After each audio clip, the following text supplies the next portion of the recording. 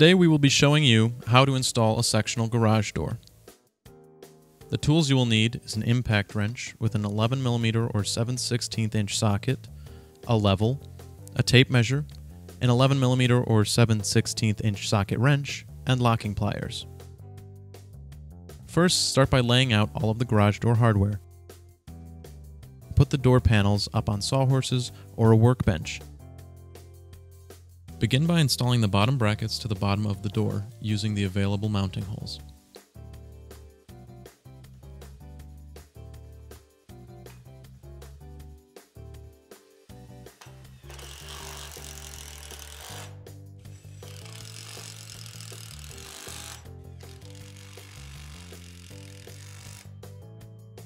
Do the same on the other side, making sure that the left bracket is on the left side and the right bracket is on the right side.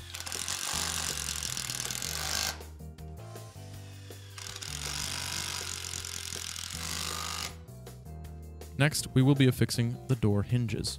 For a smaller door like this, 3 will be sufficient. Now we will be attaching the number 1 hinge. A hinge will be mounted at each end and in the center of the door. This connects the door panels together and allows them to bend. 2 screws will be needed to install these. Be sure the hinges are not crooked before tightening down the screws.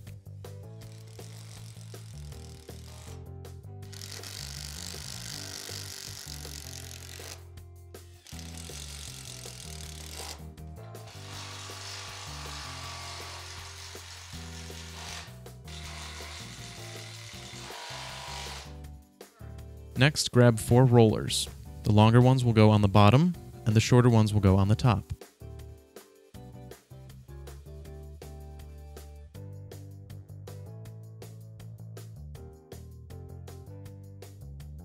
Then you will grab the 2 tension cables and attach the looped end to the tab on the door panel. Do the same on the other side.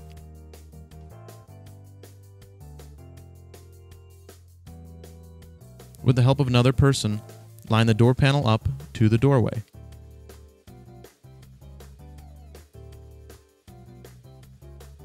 Make sure the tension cable feeds up and over the panel and is not caught underneath. With the bottom panel in place, you can get the door tracks. These will be temporarily held in place with just 1 screw and will guide you for the rest of the door panels. Repeat the same steps with the next door panel, but this time with the number 2 hinge on the sides and the number 1 hinge in the center. Each consecutive panel will require the next number of hinge, but always keep the number 1 hinge in the center. Once the hinges have been attached and the rollers are in place, you can feed the next panel through the track and screw the hinges in place. Repeat this step for the remaining door panels and continue to feed the tension cable up past the rollers.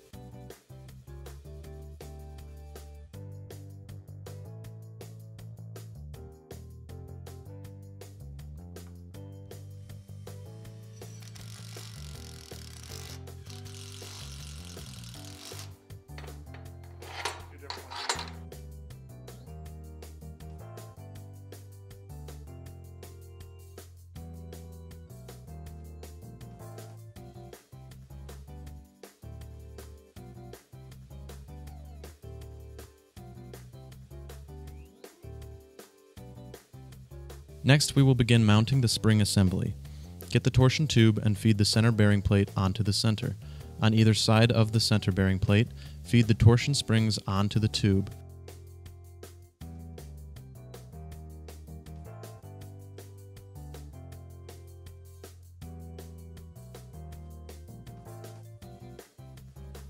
Using the supplied bolts and nuts, bolt the ends of the spring through the center bearing plate and together. Make sure these are tight.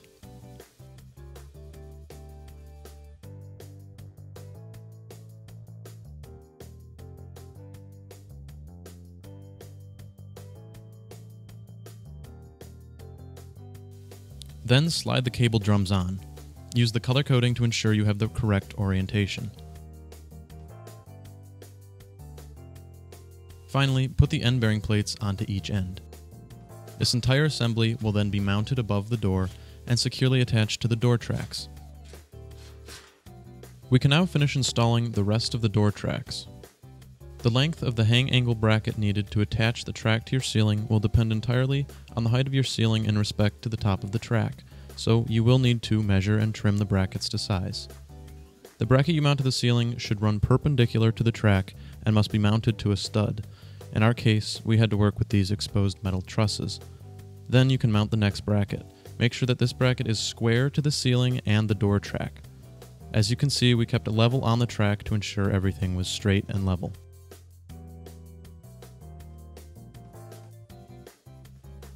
Once the bolts have been tightened, go ahead and attach the diagonal support bracket. This will keep everything nice and sturdy, as well as prevent the brackets from shifting.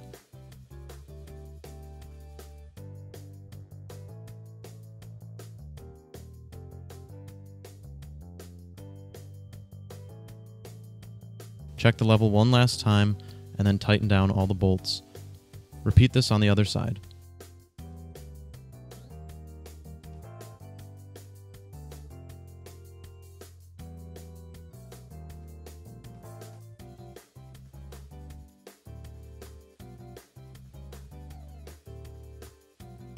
Make sure the garage door hangs level before winding the tension bar. If the door does not hang level, use shims on either side to make it level. This step is critical before winding the door. The next step is securing the tension cables to the cable drums. Begin by bringing the cable up to the drum and inserting it. You may have to loosen the drum bolt to allow the cable to enter. Once inserted, turn the drum until the cable is pulled tight.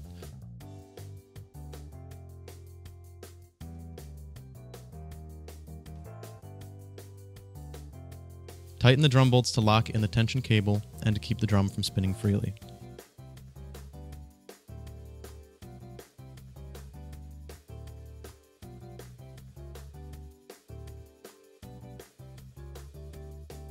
The next step is tightening the spring. This is an extremely dangerous process and should only be done by a professional. To tighten the springs, you will need 2 winding bars. And to know how much tension is needed, refer to your manual.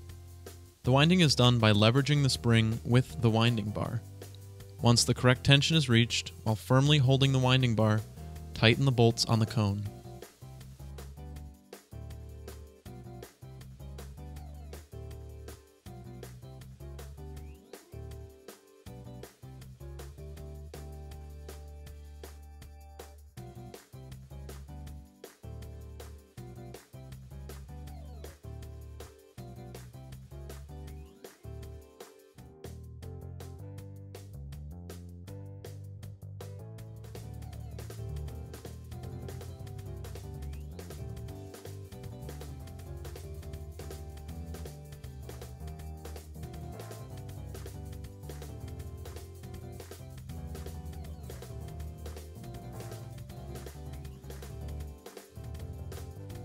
For this installation, you will need a hacksaw, a hammer, pencil, tape measure, and the included nails.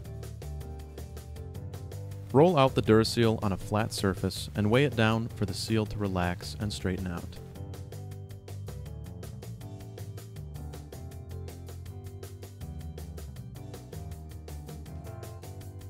Measure the width of your header using a tape measure. You may need 2 people for this step. Using a pencil or pen, mark a piece of DuraSeal for your first cut.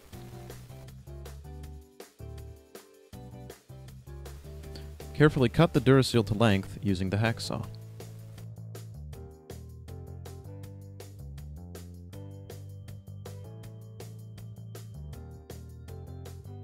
DuraSeal comes with pre-tapped holes for installation. Starting at the end of the piece, tap a nail halfway into the seal on the pre-marked dimples.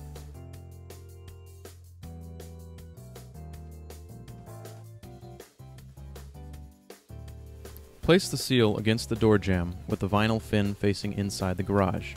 Using the hammer, secure the nails partially into the door jamb, allowing for adjustments in later steps. Using the tape measure, measure the vertical side of your door jamb. Using a pen or pencil, make a mark where you need to cut. Carefully cut the DuraSeal to length using the hacksaw.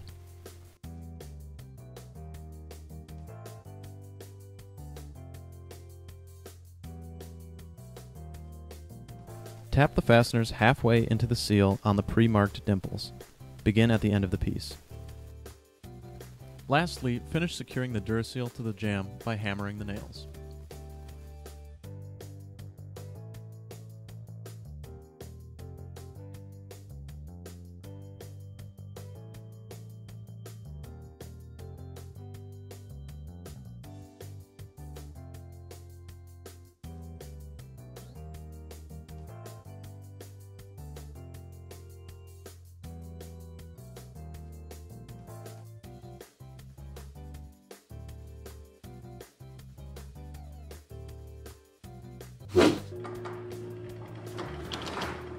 Thank you for watching this video from NorthshoreCommercialDoor.com.